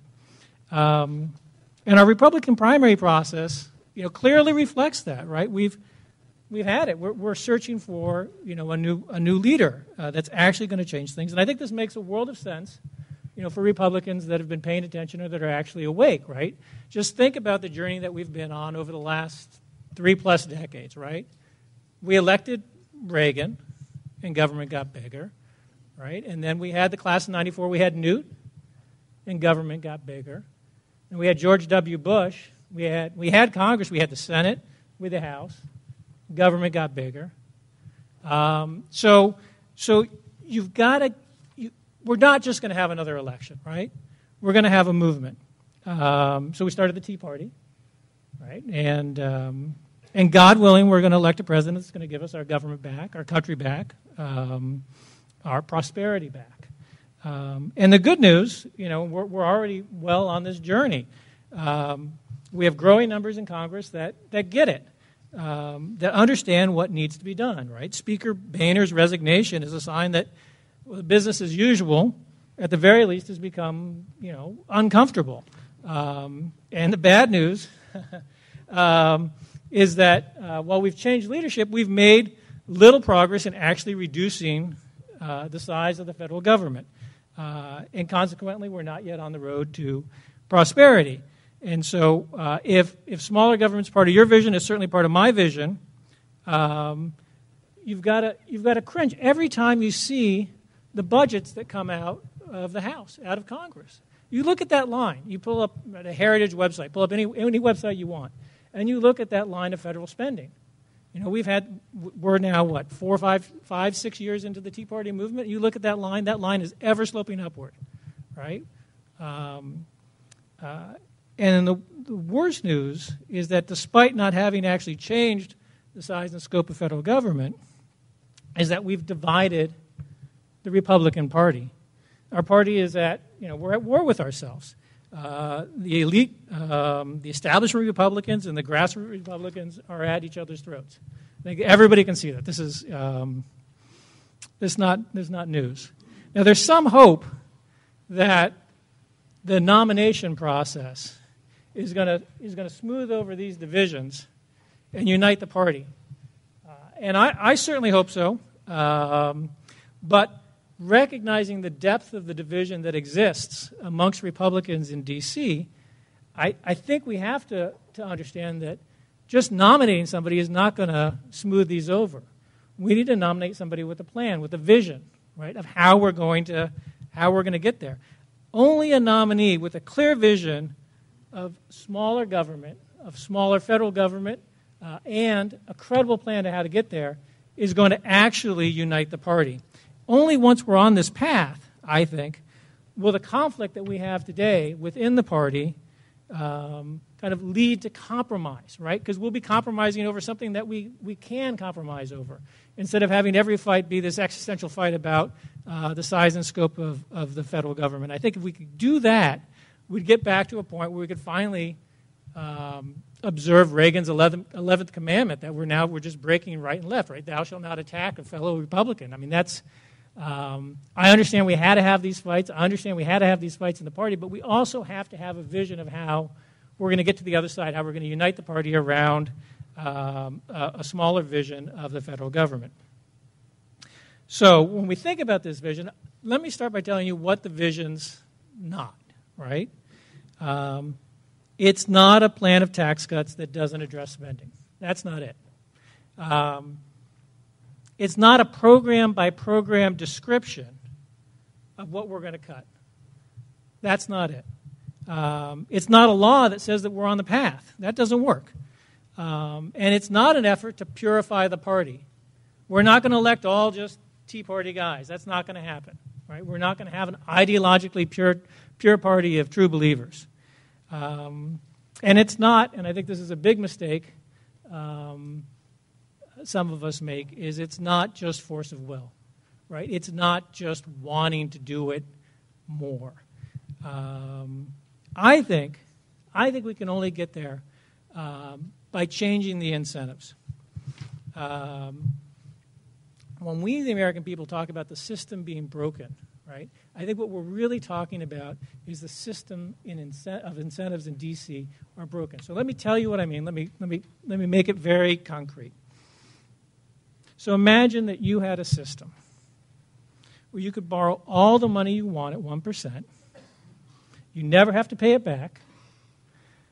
And if you have trouble paying it back, you can print more. Okay? That's our system. So how much would you spend? Well, most of the time, it turns out, most of you would spend a lot, like trillions. And congressmen, they're people just like you and me. I wouldn't trust myself with that system. That's a broken system. You can't fix that system with those incentives. Now, Republicans in Congress aren't dumb. They understand it, right? They're living this. They get the role that the Federal Reserve plays in facilitating government spending. They understand the incentives, and they're sincere. They want to cut. We know that. They know that. They're willing to shut down government to cut its size, right? So why aren't they willing to take on the Federal Reserve? Why is that off limits if they understand the scenario? And it's not like the Fed's delivering prosperity. Republicans can see that. They're on the campaign trail. They see people are struggling. They see this is a jobless recovery, that we have distortions, that we have financial engineering. They see that all is not well. And it's certainly not that they love Janet Yellen, right? They voted against her in record numbers. You watch the Humphrey Hawkins testimony, the biannual testimony in front of Congress. There's no love lost there. So why aren't we doing it? Why is this off the agenda? One word: fear. To be clear, we're not afraid of what happens to our government if we rein in the Federal Reserve. We know it'll get smaller. We're afraid of what happens to our economy if we rein in the Federal Reserve. What happens if the Federal Reserve can't bail us out? So let's be honest. On the one hand, the idea of intervention, government intervention to save over-leveraged banks, right, is anathema to the Republicans that embrace free markets. We don't like bailouts. Bailouts are pull bailouts. It doesn't pull well, right? On the other hand, what would happen to the banking system if the Fed couldn't bail them out? What would happen if the Fed couldn't lend Morgan Stanley $100 billion, right, without asking anybody like they did in the last crisis? Who's going to backstop the $600 trillion in derivatives? And who's going to step in if the Fed can't? This is why we're afraid to touch the Fed. Not because of what it'll do to the federal government, but because of what it'll do to the private economy. Now, unfortunately, I don't think this fear is misplaced. The perverse part about all the bailouts that we've had is that they've made our financial system more fragile than ever. Right? The solution to too much debt is always more debt,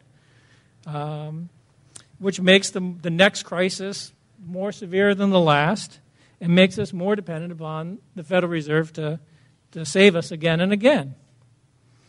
So I think that's the situation we're in. So what are our nominees? What are our prospective nominees? What are they going to say, right? Where does monetary policy fit in their economic plan?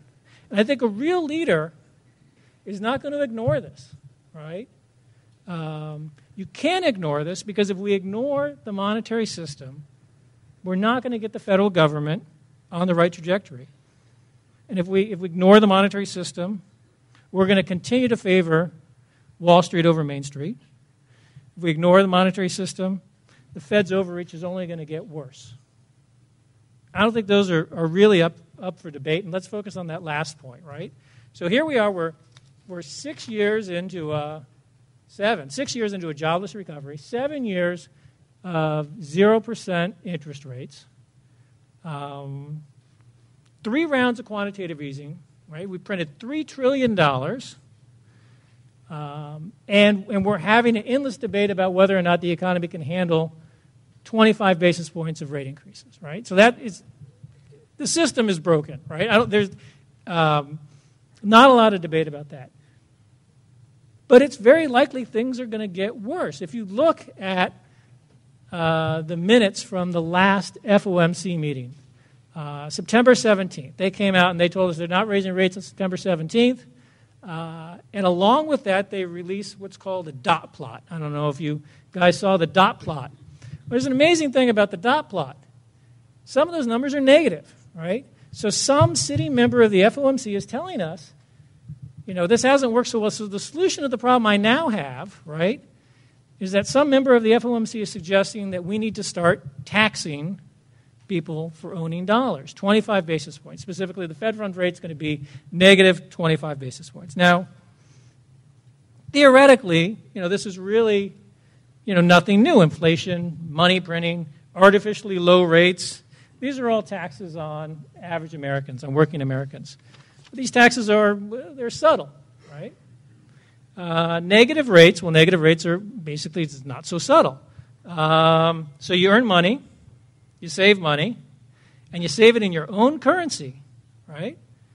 And the Federal Reserve, if you put it in a short-term money market with treasuries, takes some of that money away every year, right?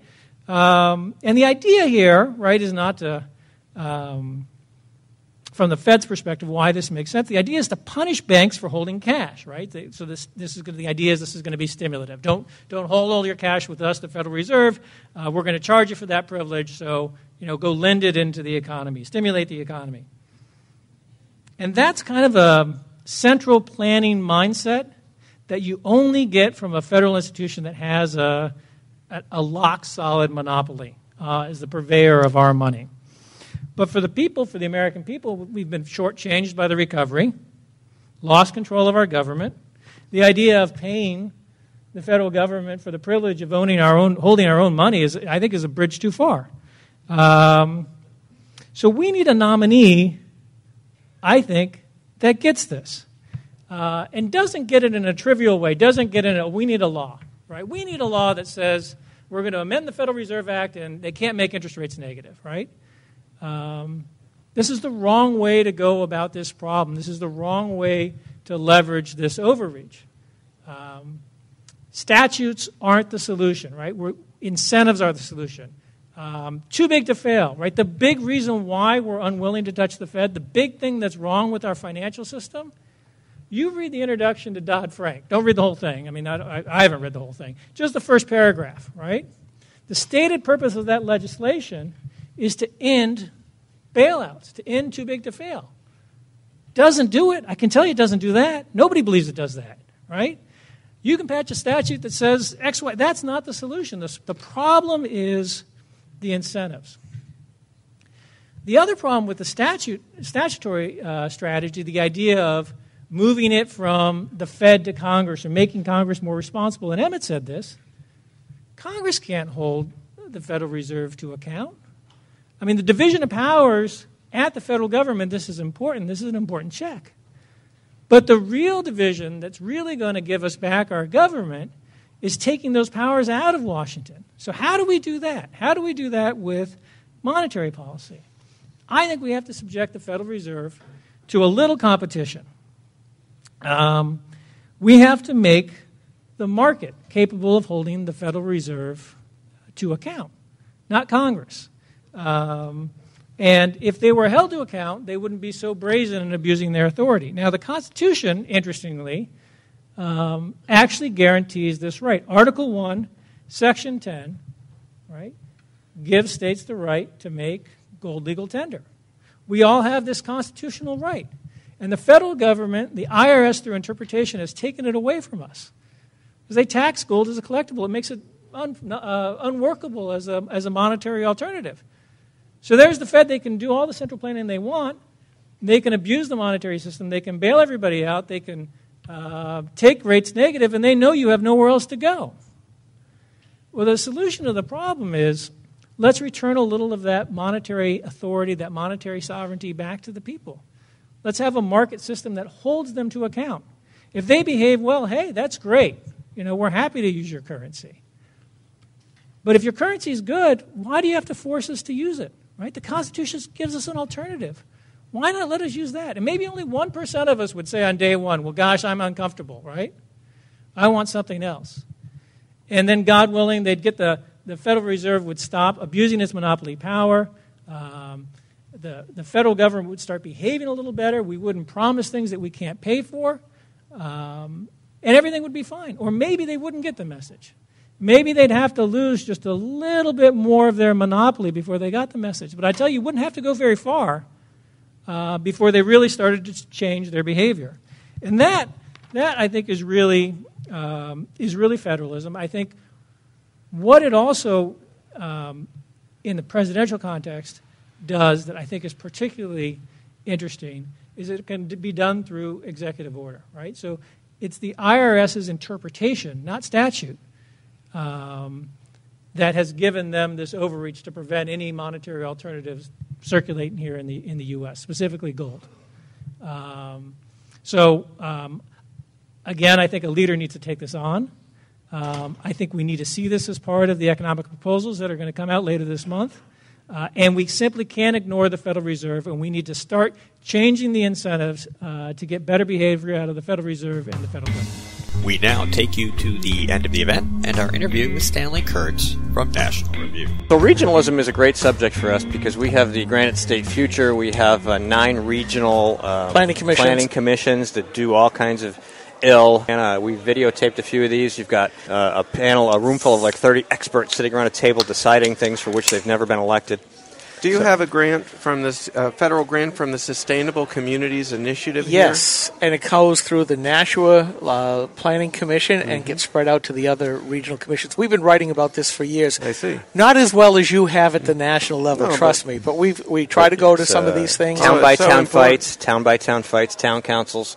You go in, they bring in their HUD guy, is a Republican, used to be an RNC committeeman. We know him. Right. He goes in and pitches the HUD side. We send activists in to convince people of the evil, more or less. And it's a town-by-town fight. We've been pretty good. We've actually won. But it's like anything else. When you have federal money behind you, and all of us have regular jobs, we do this as we're well past a vocation and a hobby. This is an obsession. Right.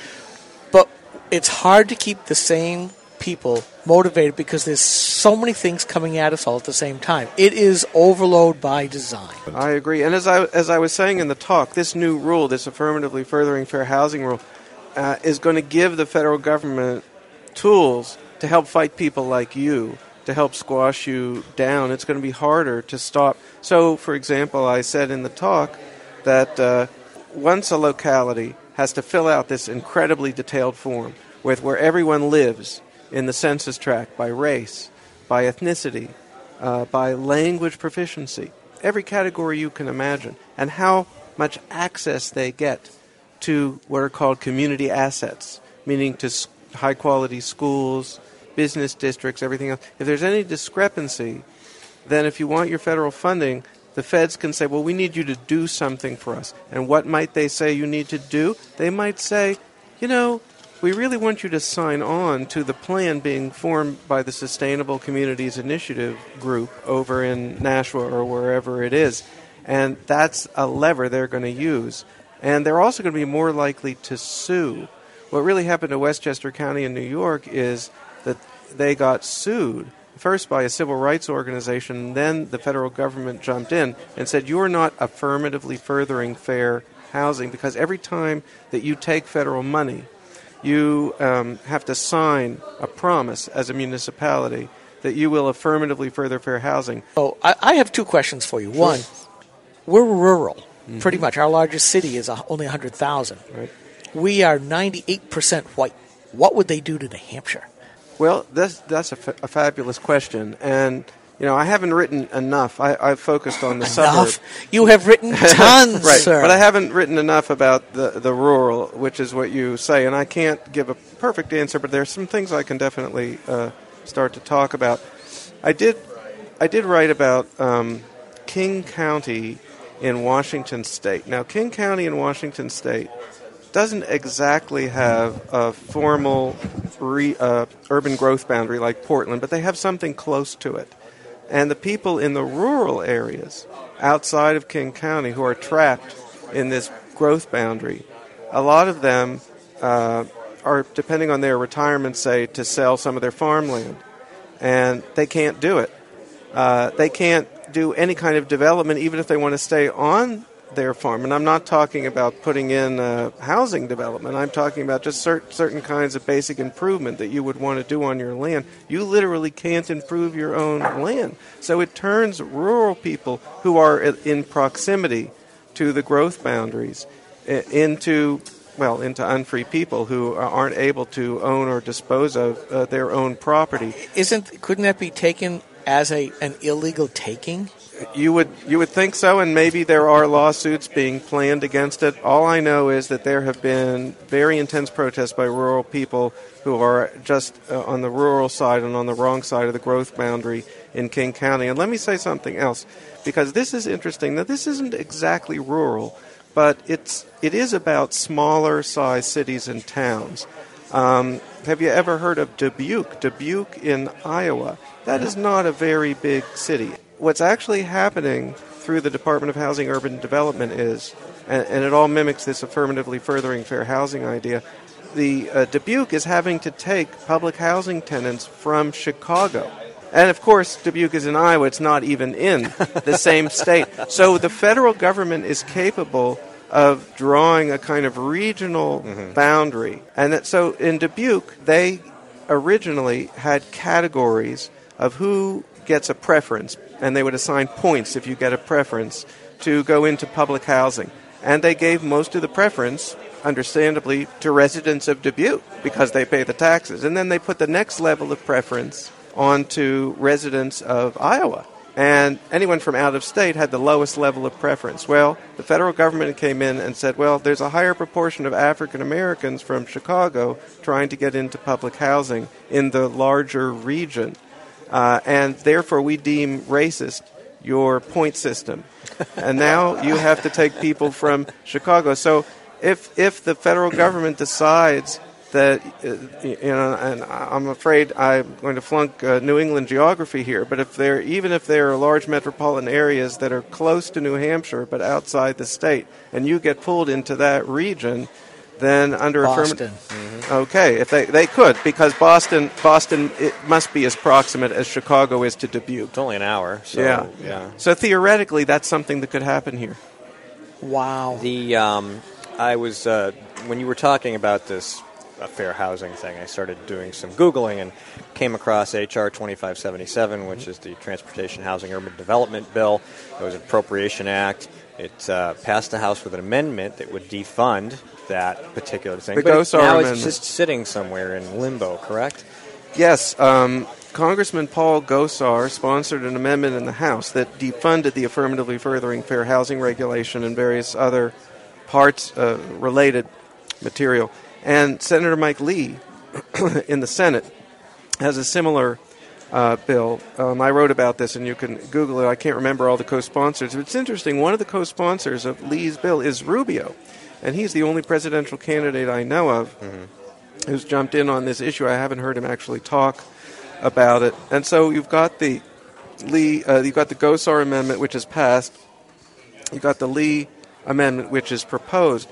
But my fear is that if Congress ends up resolving the current budget impasse with a continuing resolution, they don't go back to regular order and actually pass appropriations for particular departments, this will all go away. And it's possible that there'll be backroom deals in which the Republican leadership says, well, you can have your continuing resolution, but we insist on X, Y, and Z. But frankly, I doubt that they're going to take a stand for the Gosar amendment unless there's a big public outcry, which I was doing my best to stir. But when you're talking about a continuing resolution for the entire budget, it's likely that. So the truth is, if you want to know what practical thing, one practical thing is what you're already doing. You're going to these meetings and you're giving them opposition. These planning commissions, and that is so important. But I have to say that another tremendously important thing right now that every municipality should be thinking through is whether they should be taking any money at all from housing and urban development. Now, it's very unfair to go and tell someone, well, you shouldn't even take the federal money because municipalities do depend on this. The taxpayers pay their taxes, and they're being, shorted very unfairly. And in the long term, I don't think we can sustain it. But in the short term, if you want to save yourself from this completely overreaching federal control, you better think twice as a municipality about taking that HUD money. I was on my town's budget committee for a couple of cycles. And when I first got in, I went all of us are techies at Granite Rock, so I went through and just reshuffled the data just to take a look at past budgets and where things were going. And I'm looking around at nobody's using this. Why are we spending money for this? oh, this was built 50 years ago with federal money. If we take it down, we have to pay it all back. Exactly what you said before. So I tried to launch ideas of, then why are we taking all this money? And I found all the federal money. And it was just amazing. At the state level, it's not as big at the small local level as it is at the state, like you said. But it was amazing. On my budget committee, we had 12 members. And Guilford's not that big. No, 7,400 people. That's it. But we've got 13 members. It was amazing. People kept saying, it's free money. We have to take this. It's free money. Right, and I kept saying, look at the strings attached. I've just said. Right. And you guys can't get it through your thick heads. Right. I was not the most political kind of guy. No. That's why I'm not on the budget anymore. But I tried to wake them up to say, look at the damage it can do. Look at how it constrains your current and your future spending. Right. Like our $300,000 sidewalk that goes nowhere. Now we have to start buying special machinery to keep it free of snow. Right. And you see, all you have to do is take $1. Doesn't matter how few people and how little money. If you take $1, then to take it, you've got to sign this form that says, we agree to affirmatively further fair housing. And since Obama has now defined affirmatively furthering fair housing to mean the federal government gets to tell everybody where they should live, you are signing over control of your locality. And if you don't do it, even if it's $1, you risk more than just having the feds cut off $1. They could sue you. One of the most exasperating things and probably the most unheralded Supreme Court decision this past session was they called it constitutional. I don't get this. Yes, the disparate impact Supreme Court decision in the Texas public housing case really opened the door for this affirmatively furthering fair housing regulation. Now, I think the main reason the Obama administration has waited until the last few months to release this regulation is because it was politically a hot potato, and they kept moving it past every election. And there were thoughts by the housing advocates it would come out even in the first term, kept pushing it back. But I also do believe that part of the reason they waited until they finally did to release it was they were waiting to see what would happen with that housing decision. If the housing decision had gone the other way, and a lot of people expected Justice Kennedy to oppose this disparate impact idea, the whole affirmatively furthering fair housing regulation would have been something like a dead letter. But with this terrible decision in the Texas public housing case, that opened the door, that green-lighted this tremendously powerful regulation, and people still don't know about it, so they're in danger of applying for the HUD money, and they've got, get this, they've got about a year and a half to go through all the applications and write all of the explanations of their demographics, and then when does the enforcement start? Right after the new president comes in. But can he take that out? Can we see, with the change of administration, him going at the very least saying, put that legal document on the shelf, let it collect lots of dust, end of story? Or can he actually break those? Or start a process to break them? Well, you said he. I was thinking of President Hillary, you see. Yeah, there is that. The truth is that a Republican president is the real solution to this. The weakness of Obama is that he did this. It's just like Senator Cruz said today, you know, live by the pen and the phone and die by the pen and phone. Obama has overreached. This regulation is ludicrously outside of his real powers, but he's done it by regulation. So a Republican president gets in, then he could just eliminate this whole affirmatively furthering fair housing. We're going to have to pack up real soon and get out of here. Okay, so but one more. Will they? And can you get all of these termites that are in the regulatory woodwork, do you think? I think AFFH, this affirmatively furthering thing, can and will be stopped by a Republican president. I really believe that. The Democrats have been sheepish about it, actually. They don't like to talk about it because they know that politically it's bad for them. You look at Westchester County. That was a liberal Democratic county in New York, and it flipped over to the Republicans, to Astorino, in significant part because of this issue. And that when they write amongst themselves, they worry that when people really understand what's going on here, I don't think a Republican president could let this go through, and I think we could raise a groundswell that would make it impossible. I'm very optimistic if a Republican president gets in, but if Hillary gets in, she will have the tool that she needs. Although Obama's clever, because Obama himself waited to put this in place and start the wheels rolling until all his elections were done and all the Democrats' elections. It would be tough for a Democratic president to enforce this sharply. Another thing is that Hillary's often discussed potential vice presidential running mate is Julian Castro, who is the head of HUD. He's the guy in charge of actually enforcing this. So it would be very interesting if she ran and picked him, because I think this issue would come right into the heart of the presidential campaign. All right, Stanley Kurtz, thank you so much for taking some time to talk to us. Appreciate it. A pleasure, a genuine pleasure. Thank you. Content for this program was edited to fit the time allotted. To hear complete interviews, or if you'd like to hear from the other speakers at the event, like Ted Cruz, Carly Fiorina, and Rick Santorum, just check out granitegrok.com.